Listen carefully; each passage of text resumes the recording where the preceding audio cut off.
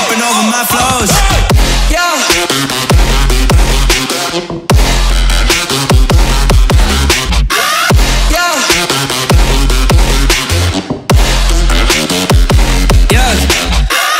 Shawty loves it, yeah, loves that I'm a goat. Yeah. Yeah.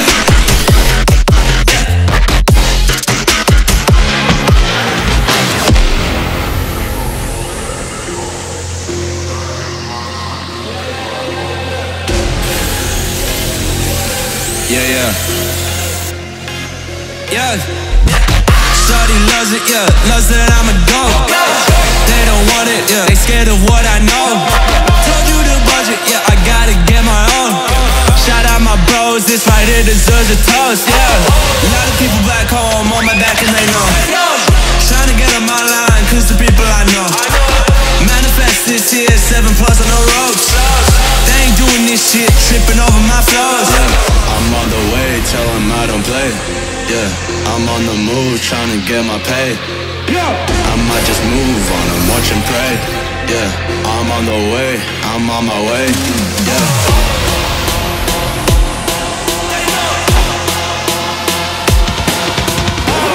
Manifest this year, 7+ on the ropes.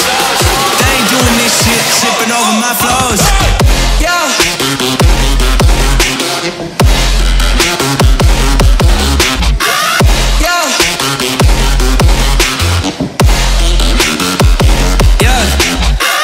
Shawty loves it, yeah, loves that I'm a goat. Yeah.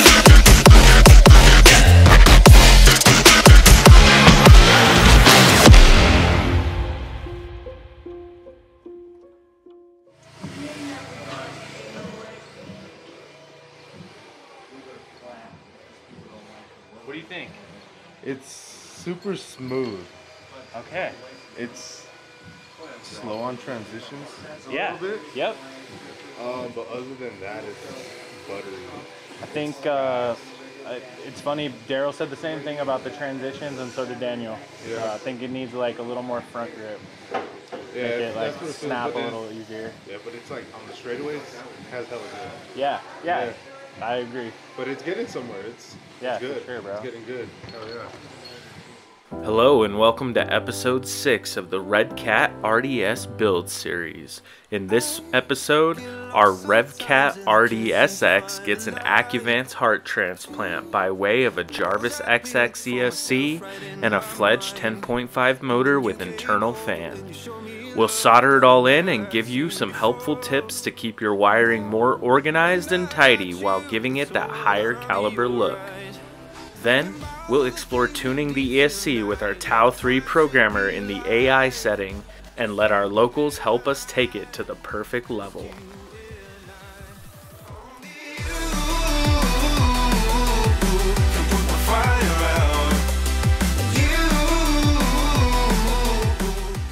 We wrap up episode 6 with some fine tuning for grip and exploring the final drive ratio range of our chassis while we install a massive new spur gear.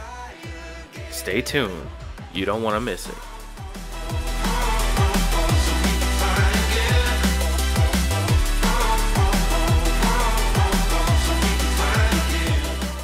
Do you want the absolute best power plant there is for your drift car? There it is. With features like reverse polarity protection, advanced torque settings for acceleration and deceleration, dual fan ports, and a price that's competitive with its Yokomo and Hobbywing counterparts, there was no questions asked when it came to what was going to power our latest project.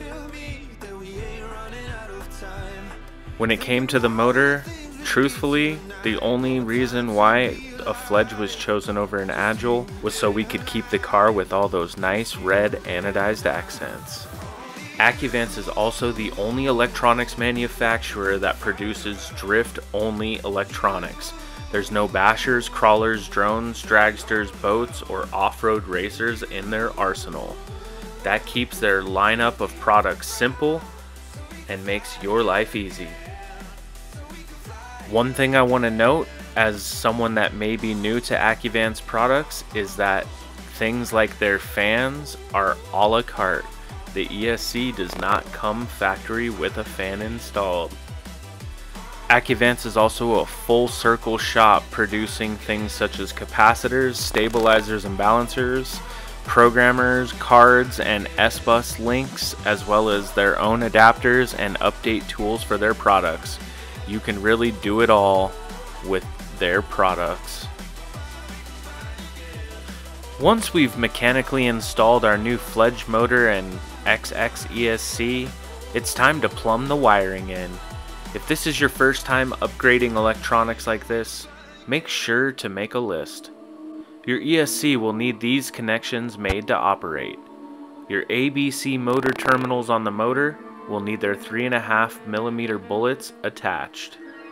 Sensor wire must be plugged in. You'll need a receiver wire from your ESC to receiver, S-Bus to link port if you'd like to make adjustments to your ESC with a TAU programmer or S-Bus link, any updated or upgraded capacitors, and lastly, the positive and negative battery leads will need your ends of choice, be it Dean's, bullets, or XT plugs. Now, I don't want to bore you with my extremely overthought processes of wiring. However, I will let you in on some of the things I'm doing here as we fast forward through. I'm going to train my wires for a while. If you have the option to do this, you're not under the gun or rushing. I like doing this because it makes getting these wires attached to whatever object, be it the bullet connector, the motor, etc., a little bit easier. I also like doing this because it helps me map out exactly how I want to do the layout, and that visualization really cleans everything up and helps really make the right moves. So if you have the time and can do that, I highly suggest it. Some of the other things that will make your life easier is picking up something like this soldering jig here, which makes all of your various setup soldering tasks a breeze. It comes with these little slots that hold your bullet connectors, 2 clamp arms for wire holding, a pocket for Dean's and other various size XT connections, and it's carbon fiber to boot.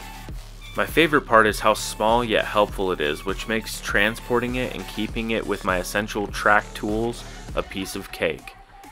If you gotta have one, make sure to grab one with the link below.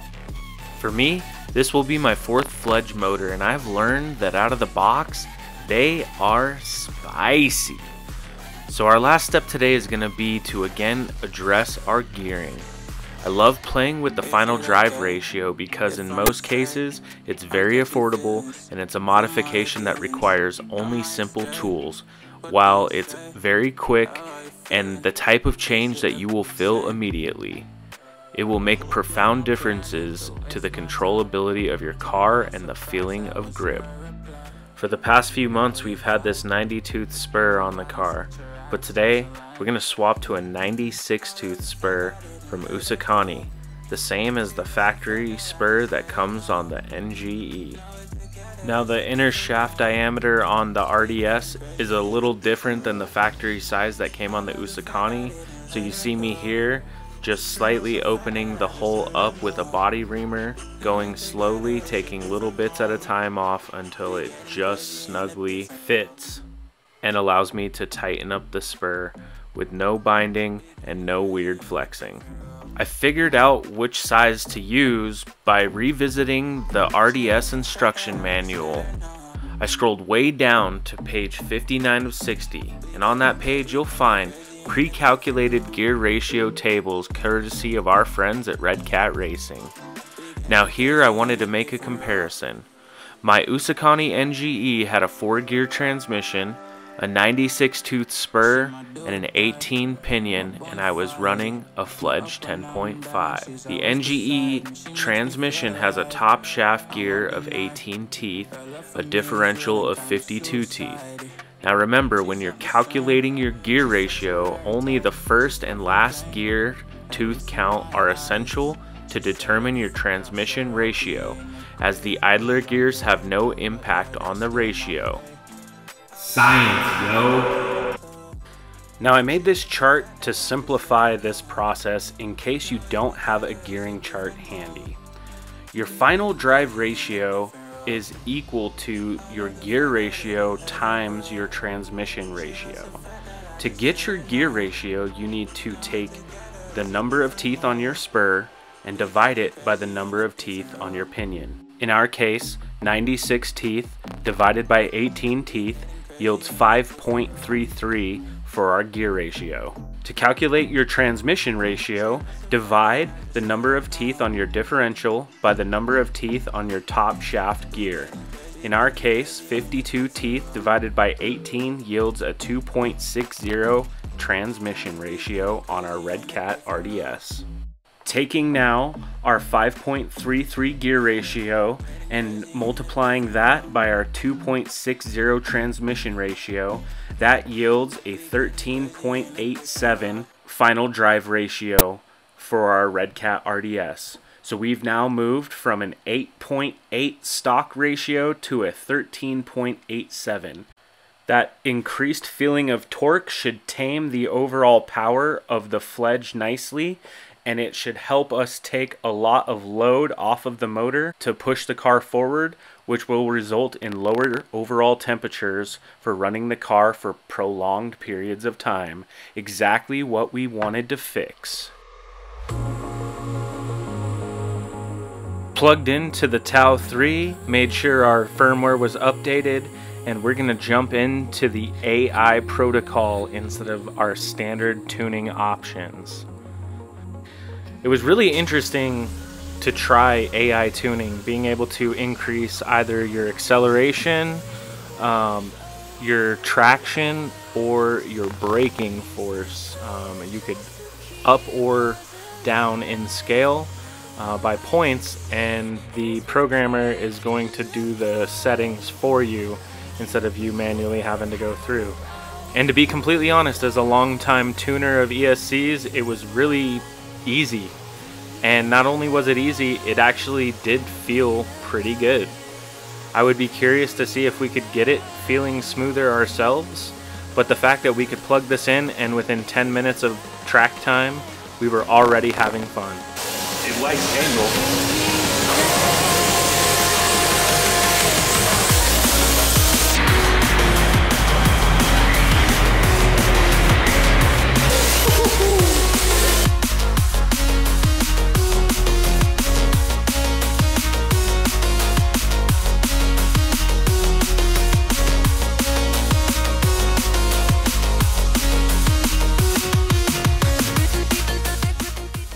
Within just a couple laps, you could tell Jaime was feeling it in that lead, and Daniel was getting more and more comfortable chasing him. I loved watching him in this zone. Check this one out. Yeah, you could have held something up in between them.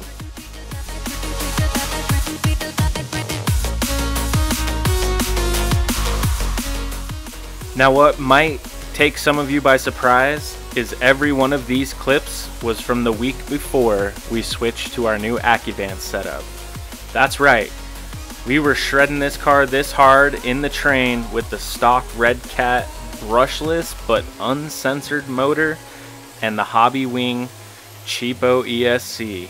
I'm telling you guys, that setup worked really well on this RTR, and it was literally the last thing that we upgraded from our ready to run to take it to the next level. So I want to give a big shout out to our locals. Jaime here showcasing his skills, albeit on one clip that he happened to bump the wall a little bit, man. It's all good. But right there, did you see how the car kind of stalled out? After 15 to 20 minutes, the motor would become so heat soaked that your brakes felt really mushy, and the car was slow to react when you would come back into the throttle. So now, let's look at some of the Acuvance laps.